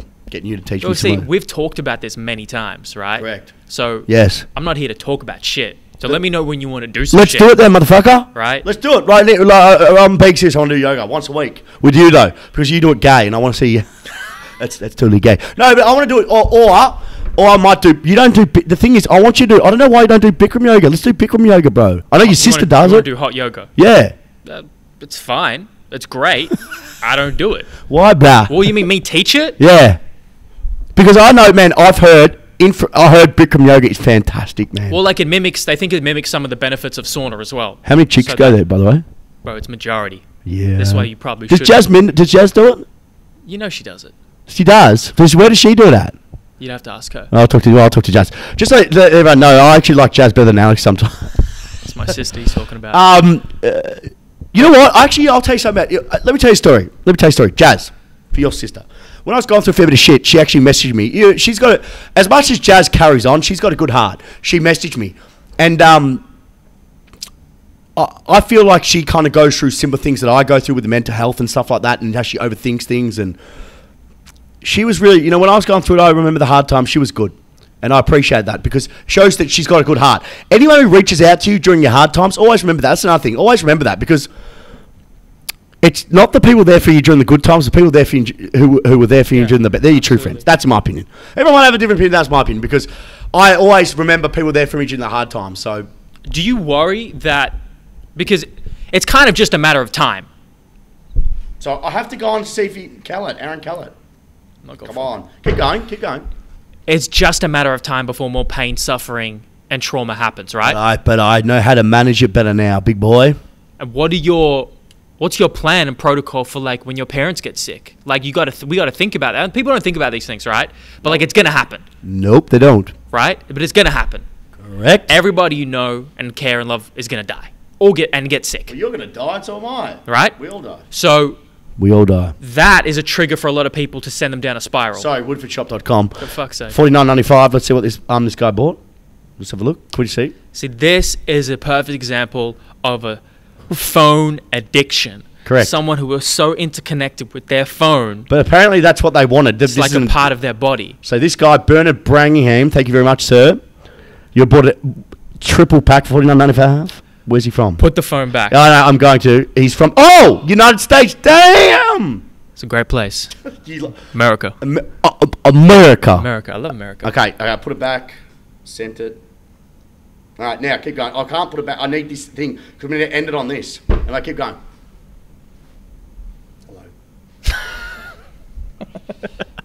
Hello. This has been a very... It's just a matter of time before another significant event happens. You're talking about another event that could happen. Right? And not could. Will happen. So what happens when that happens? Because that could send someone down a spiral. Correct, man. But that's for everyone, though. That's for everyone. Listen, I deal with it because I'm talking about I see a psychologist once a week. I talk about my issues. Still now? Yeah. Right. I see, and every time I see Shendo and in his car going, hey, you can't understand a word he's saying. It's like, alliterate your words better, you idiot. But are you going to get him on the show? I'd love to. He's a good man. I'd love to. He is a good man. I don't know what I was thinking about him before. But yeah, I have a better team around me. I've got a team of people now that I can.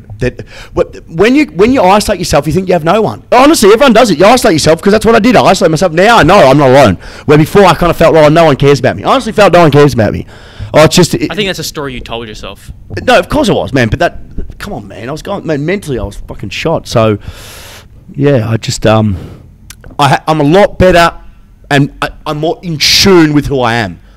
You know, you've got to be in tune with who you are. And the people who are insecure, a lot of people who project their insecurities on other people or say or being negative to you, they're the most insecure. They're the ones who hate themselves. It's fucked.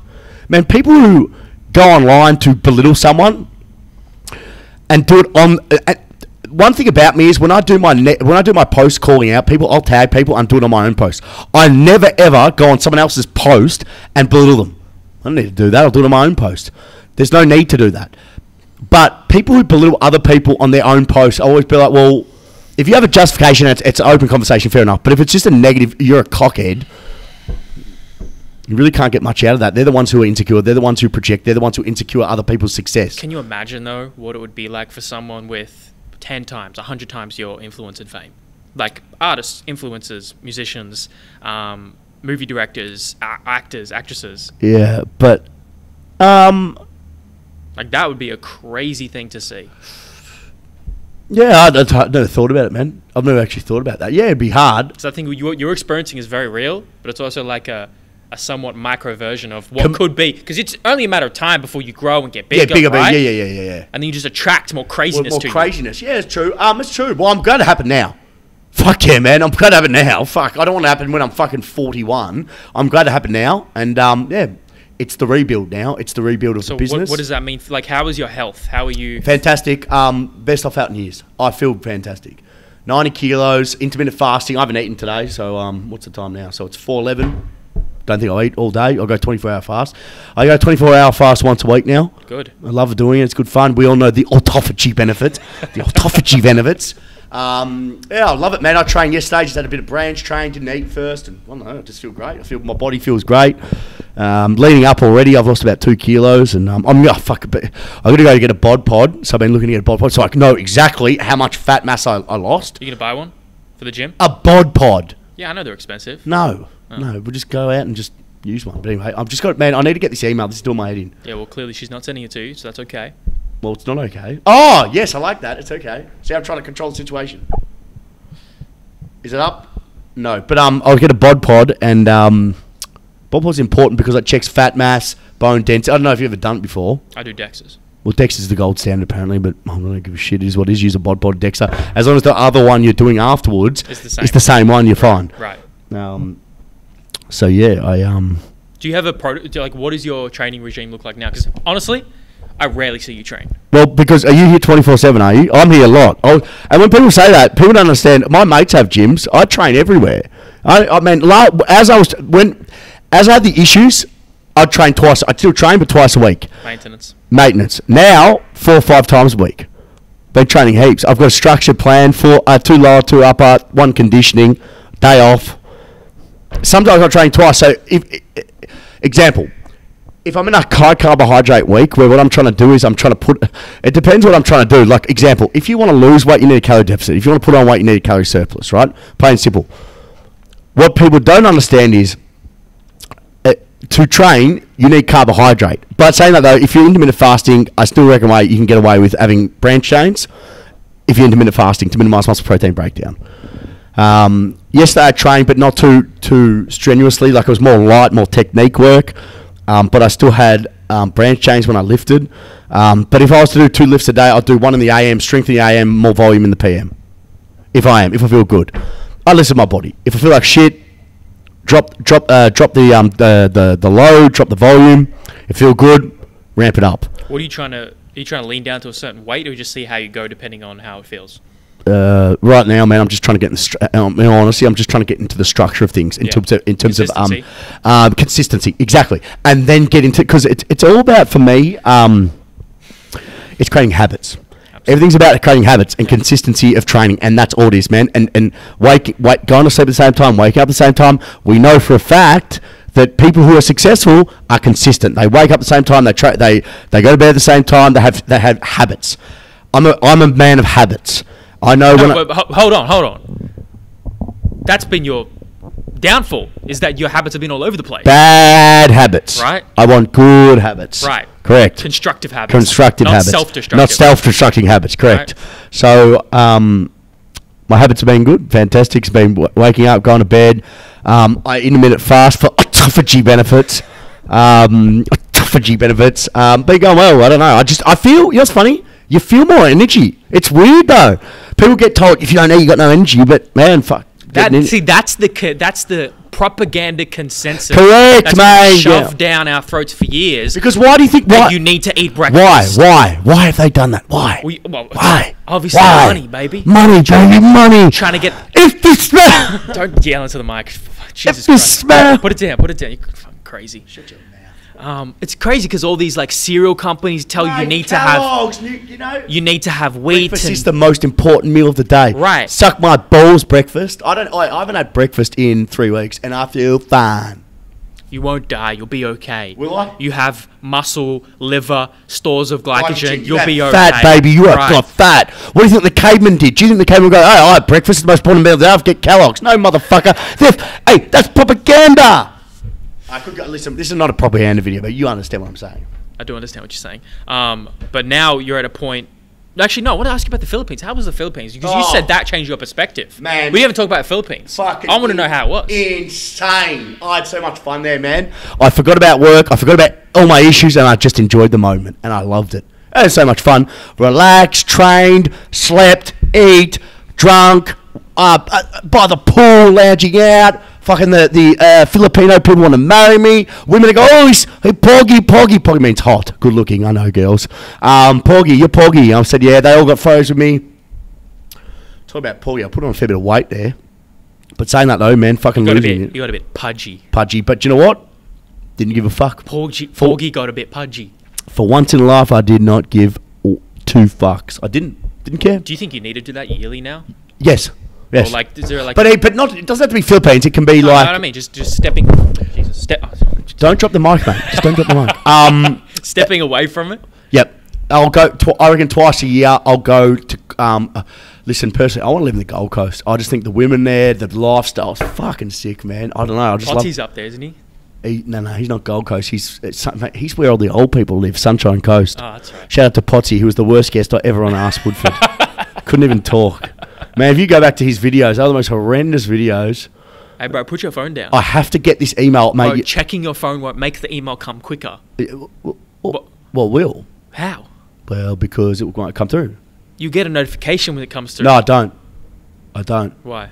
I don't. You get message notifications. No, I don't. That's one of the biggest mistakes I think people make is they keep all their notifications on their screen. I think you should disable almost all of them. What about autophagy? But I'll ask Kieran one more time because I say, listen, do you have it? Do you have it? Wink. And why don't you just talk about what was said? Mate, it's not doing it justice, mate. I'm being serious. It will not do it justice. Let's talk about the autophagy benefits. No, Philippines is great. Honestly, fantastic. Lounge around, got a lot of tats done. Shootload of tats done. Which ones you got? I saw your names. You got the name. I got the man in the arena quote. I got fucking. You really went hard in that man in the arena quote. You got that whole thing tatted on. Because I believe it. Yeah. Because if I believe something, I'm gonna get it. I believe in it. Honestly, and we're getting it done downstairs because I am the man in the arena. I know that, and every day I'm fighting Valentine, and I'm going to lose. I'm going to have losses, but I'm going to have wins. But it is what it is. And people who want to fucking pot shot me, that's fine. I don't care. It is what it is. I'm the man in the arena. And then Shandor didn't even know. This is funny how the world works. Shandor didn't know about Aaron messaged me about the man in the arena, and then Shandor, if you look at Shandor's jumper, he has Woody, you are the man in the arena. Keep going. He wrote it. And Mike Boyle shared it as well. People who go and do things and people who just criticize other people for doing it, they're pathetic. I don't respect them. I respect people who open up a business, have a dip, have a crack coaching. Have a crack. You're the man in the arena. That's how I see it anyway. What's next then for this next year and the future? What's next? Becoming the guy I always knew I was becoming the man I always knew I becoming the business I always knew I becoming the boyfriend I always knew I'd become to my girlfriend, becoming the son to my family and the brother to my sister that I always knew I'd become. That's the person I'd become. That's who. What does that person look like? Who is that person? Passionate, driven, committed, respected, caring. Life isn't always about money. Yeah, you need money to live, but it didn't make me happy. But it did cause significant stress when you didn't have it. Correct. It did. She wrote back. But it did cause significant stress. No, I'm not looking for that. But anyway, she fucked up. I think, but what it did was, what it showed me, she's an idiot. She sent me Aaron Kellett's email. Oh, for fuck's sake, Jesus Christ. What Kieran's done, she's blocked all the apps. So, dude, you got to love this, right? There's an app block you can get through. This is so funny. Wait, but why can't, doesn't that mean you can unblock them yourself? No, I can't because she got the password. It's so funny, bro. It says, what is your child's name? She wrote Christian. It's so dumb. Anyway, she's blocked apps that I might go back to my previous ways. Good. Which apps? All the dating. Bro, knowing you'll probably find another one. No. I don't want it, man. It spent so much time. Which dating apps? Tinder. Yep, classic. Bumble. Blender. What's Blender? You don't want to know it. Just Blender. don't. Grinder. Yeah, you Grinder, man. Anyway, so she blocked those apps and it says, what is your child's name? And she wrote Christian. I can't do that to you. So she blocked them, so I got no apps. I can't even download any apps anymore. Well, you do have apps. I can't download any more apps. Look for my app store. I don't have it anymore. You can't download more apps. I can't download any apps unless she gives me the permission. I like that, man. You got to create fail safes for yourself. Correct. No, you do. Measures to protect Man, it's so funny. Even if I wanted to go back to my previous ways and my mental health, it's harder. It's fucking hard. So do you want to do? Fuck this. I can't be bothered. Right. So I don't. So fail. Exactly what you said. I like that. So fail safe. So you can put the mic down again. Mic check. You can put the mic down. I got the hot new record. I'm sorry to the people listening who have to hear constant highs and lows of Christian's voice. I got the mic check. He's not a very subtle guy. So here it is. She's just sent it through. So this email you've been trying to get for the last 45 minutes. Yes. Now this obviously meant a lot to you. Here it is. This meant a lot to me. This kind of helped you get out the cave. It helped me get out of the cave and realise that there's more to life. So you ready for this? I'm ready. Now, for everyone out there, I think you can put the mic down. Mic check. So I printed this out. I'm going to get this printed out, and I'm going to put this up in my office. So this is from Aaron Kellett, who is the head strength and conditioning coach of Cricket Australia in Cricket Australia. He reached out to me and wrote this to me. Mate, I started riding this on the team bus from Southampton on the way to Birmingham to finish the last of our preparations for the first Ashes test. Having just watched episode 49 of Ask Woodford and finally sending it this morning from breakfast at our team hotel. I don't expect you to get this for a few weeks, as you indicated you'll be without a phone for some time, but wanted to reach out to you anyhow, as I hope my message will be of value to you, even if it is read in weeks or months to come. Firstly, please know I value your work, but more importantly, I value you. I've only known you briefly and in limited context, but it's clear to me that you're a bloody good man. Thank you. I care for you, your happiness and your health, and you'll always have me as a friend to call on should you ever need to. But I know you will have people who are closer to you, who know you better, and will have more expertise than I to care for you, love and support you through this chapter of your life. And it was a hard chapter in my life. But like you, I'm a coach, and I can't avoid using the opportunity when I see that my knowledge, experience, and skills might help someone to get better. So it is as a fellow coach that I reach out to you as much as I do a caring friend and supporter. I've attached my favourite quote, an excerpt from a speech by Theodore Roosevelt in 1910, which has become quite central to the way I live my life in many ways. It's become known as the man in the arena. And I'll say up front that Bernie Brown talks to this far more articulately and with a level of insight much deeper than I ever could. So if you ever read, seen some of her work, please seek her material out. Just so we're very clear on the analogy, you are the man in the arena. And he says you in capitals. And right now you are marred with dust and sweat and blood, and you will need time to heal and rebuild, mate. As you have clear experience, there are plenty of critics who choose to take their unresolved fears and insecurities out on us. Those who will attempt to use our errors, shortcomings and failures for their own personal gain. Or those who simply criticise to deflect attention away from the reality that they are sitting in the cheap seats of life. I couldn't explain this better than he has. Now, whilst I believe we must have compassion for the critics, which I do, I feel sorry for them, we can never listen to or take feedback from them. This is difficult. We are conditioned to seek belonging and external validation of our worth. It will likely require ongoing effort, at least that is the case for me even now. But I believe that it's only others who are living in their life in the arena that we should allow ourselves to ever take feedback from, for people who are actually inside the arena with us. Now, take a word of caution.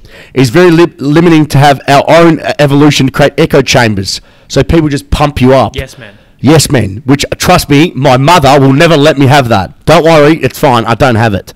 Where we create an environment around us that is filled with people who mirror our own views of the world, so must be vigilant, which I agree with.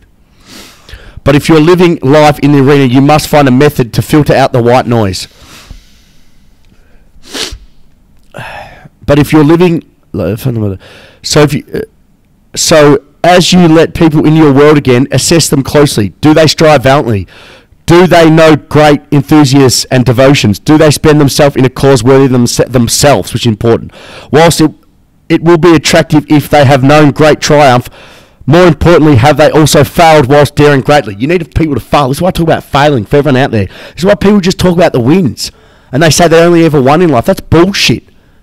I've lost more times than I've won, but that's the reason why I win. That's the reason why I'm going to continue to win. That's the reason why I'm going to continue to become best. The best I can become is because I failed more times than I've won. But that's the reason why I've won.